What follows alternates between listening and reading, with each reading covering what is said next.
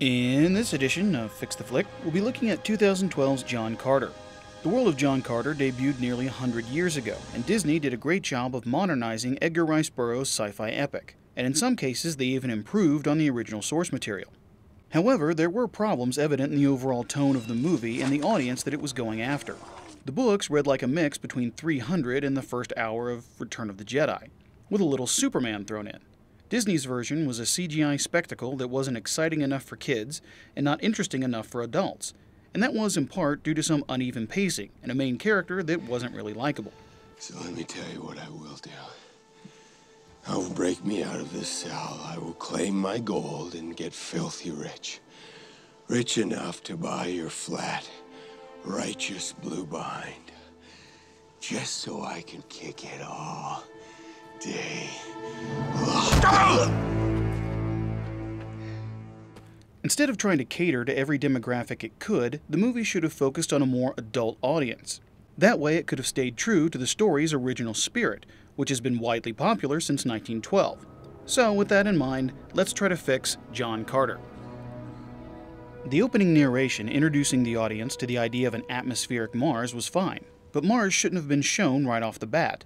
The moment we, the audience, first see Mars should be when the main character sees it for the first time, because it's his journey we're following. So we cut straight to Edgar inheriting John's house and all of his stuff. Edgar begins reading the journal, and because we need a more personal introduction to our main character before he goes to Mars, we first meet John Carter in Virginia during one of the final battles of the Civil War. We see that John has been fighting for a long time, and watching families torn apart by war weighs heavily on him.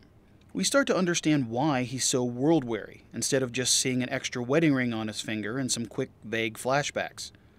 The battle has a much grittier, more realistic tone than the released movie. We actually get to see how good a fighter John is, instead of having a tragically wasted actor just tell us that he is.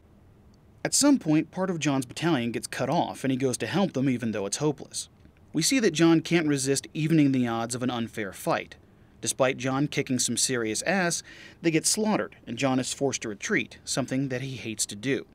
Several months later, after the end of the war, John and his friend Powell are prospecting in the North Woods. But when they strike gold, they're attacked by some nasty locals.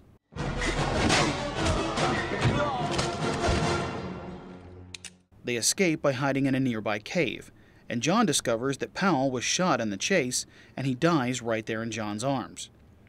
Now John's last real link to this world has been severed. We get to see this because this version isn't about discovering John's tragedy, but rather about him recovering from it. From there, things go pretty much the same as the original film. John shoots the Thurn, finds the medallion, and gets transported to Mars. John then wakes up, and again, things go pretty much the same. Through trial and error, John learns to walk in the lesser gravity of Mars. He then hears the sounds of battle, and he goes to investigate. As he comes over a rise, we finally get to see Mars for the first time, and it should be fucking epic.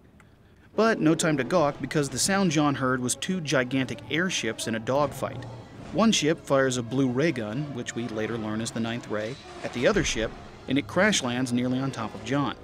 He goes to the wreckage to look for survivors, and that's when he sees Dejah Thoris for the first time. He's blown away by her beauty, and she seems to feel the same about him. They look at each other as strange and exotic. John is about to introduce himself, but is interrupted by a horde of green aliens charging toward the wreckage. Trapped between the two enemies, John has no choice but to fight. He holds his own against a particularly imposing alien, but because he's not used to his newfound agility, the alien gets the upper hand and John gets captured. The warrior then orders a female named Sola to give him the magic language water, and the warrior introduces himself as Tars Tarkas of Thark. Tars then parades John through the streets, and the Tharks are just as interested in John as he is in them. He isn't so much a prisoner as he is an entertaining oddity. They then enter a huge amphitheater, arriving just as Dejah is having an audience with the Thark's chief, Tal Hagis. She describes some of the crimes the warlord Sab Than has committed against both of their people. She says that they could make strong allies and bring peace to Mars, a sentiment near and dear to John's heart. For a moment, the Tharks actually consider her offer of friendship, but an impatient Thark casually slaps her for his amusement and everybody laughs. But John's not laughing when he breaks his chains and leaps at the Thark, killing him with one blow. But instead of everyone attacking John, they're in awe of his strength. Tars immediately steps up and points out that he was the one who captured such a powerful warrior. We get the idea that John being recognized by Tars is some kind of power play against Tal Hagis, and because Deja was the dead Thark's prisoner, she's now John's responsibility. And Sola is told to look after them both. Deja later asks where John is from, and when he tells her that he's from Earth, she tells him about the Therns and that they were said to travel between worlds. In this version, Deja isn't running away from marriage. She's searching for the Thern sanctuary to learn about the Ninth Ray, and the airship battle with Sab Than trying to stop her. Like in the original, they go to the temple and they learn about the sanctuary on the River Is, and just like in the original, they get caught. I told you, it is forbidden. But instead of Tars letting them escape, Tal Hagis sentences all three of them to die in the arena, something that Tars is not at all happy about. But Tal Hagis is happy to knock him down a peg. The fight in the arena pretty much plays out like it did in the released movie, except that there's only one white ape and it's 10 feet tall, not 20. Toning the scale down a little makes the danger feel a bit more realistic and not so cartoony. When John finally kills the ape,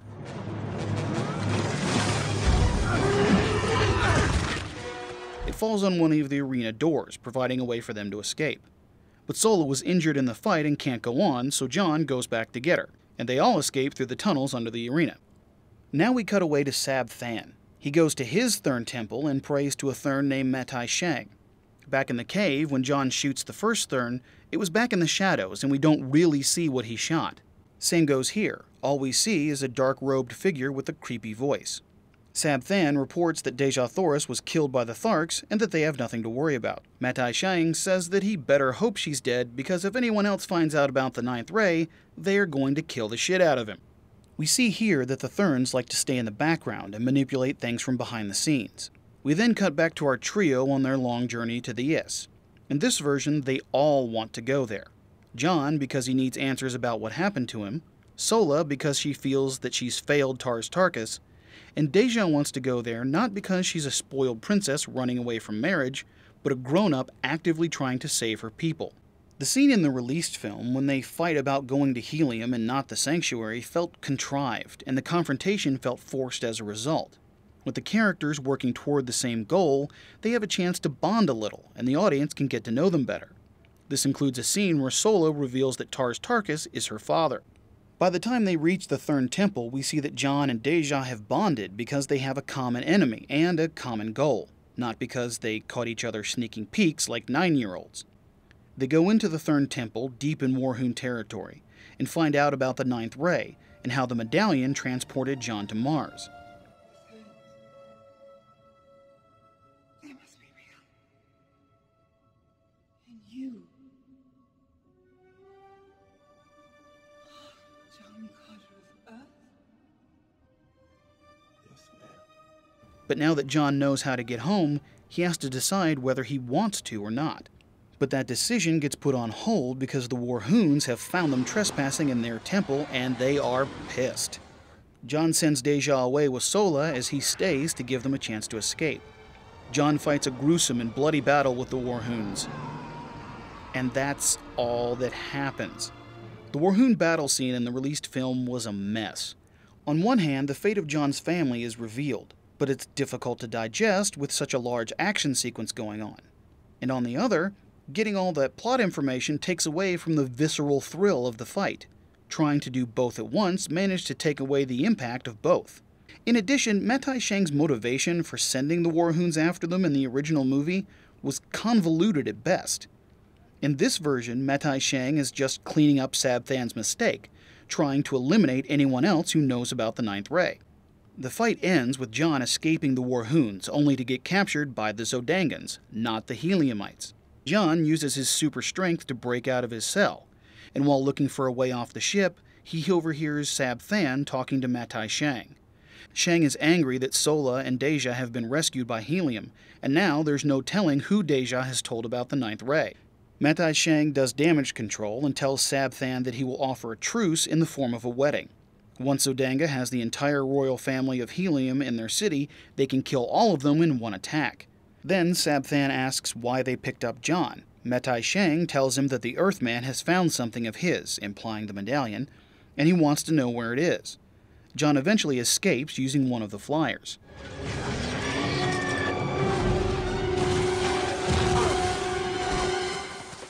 He flies to Thark and meets with Tars, who is now the Jeddak, having challenged and killed Tal Hagis. Tars asks about Sola, and John tells him about her rescue by Helium and the danger she's in from Zodanga. Grateful to John and fearful for his daughter, Tars rallies all of the tribes of Thark together, with the promise of looting Zodanga and saving the Heliumites. Meanwhile, Sabthan arrives in Helium and proposes marriage to Deja. At first, her father, Tardos Mors, rejects the idea, saying that he'll never let his daughter marry a savage like Sabthan. But it's Deja that says enough good people have died in their feud, implying John's sacrifice. And if this is what it takes to make peace for their people, then so be it. Hollywood, I understand you want to have a strong female character, and that's great. But instead of giving Deja a throwaway line about how John should fight behind her, instead, show her making a real sacrifice that she selflessly makes, knowing what it'll cost her. That's how you make a strong character, female or not. So, the royal family of Helium has no choice but to agree to the marriage, and they head for Zodanga. The wedding scene plays out pretty much the same, with John crashing the party to warn everybody of Zodanga's ambush. The Zodangans attack and the Heliumites take heavy losses, but the Tharks arrive and provide much-needed reinforcements.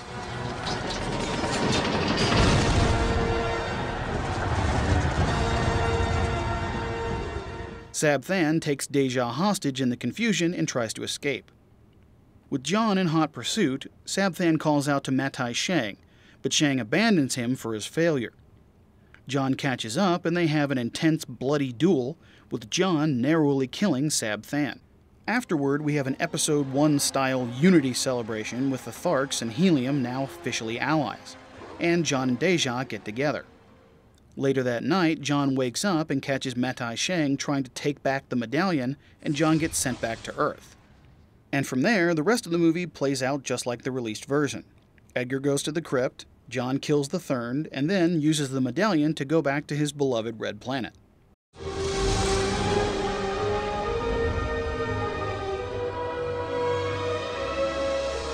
So, that's how I would fix 2012's John Carter. Are there any movies that you think are in need of repair? If so, email me at the link down below or post a comment. And remember to click like and subscribe if you want to see more movies get fixed. Until next time, I'm Mr. Fix-It for Fix the Flick.